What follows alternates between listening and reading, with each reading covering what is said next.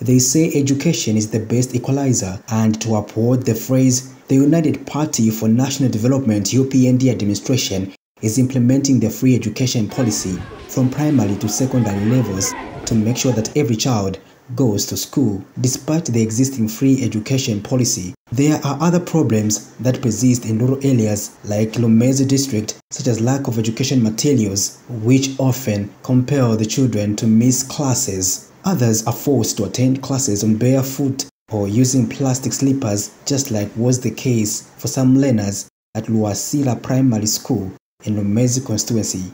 To help address the gaps that exist in the education sector, World Vision and the Forum for African Women Educationalists in Zambia, Faweza, in 2021 embarked on the UPLIFT Education Project in Eastern Province. The project has brought positive change among pupils who are happy to be among beneficiaries of books, uniforms, and shoes, among other materials. Elizabeth Mwenya says the intervention is timely. I didn't have a bag, I didn't have school shoes, books, pens, pencils, rubbers, but now I have. Ken Mushaka says he used to miss classes due to lack of shoes, but that it will be a thing of the past. It is not easy if you don't have these things. You have to go and do some pieceworks. No wonder some end up quitting school.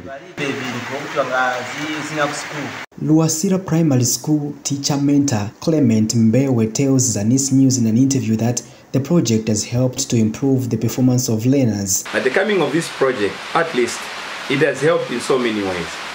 So as I'm speaking to you right now, I'm happy to say that our learners have got shoes, our learners have got school bags, our learners have got books, pens, rulers, just to mention a few. Otherwise, this project has really helped our learners. And if it can continue this way, we are going to have a good number of learners coming to school.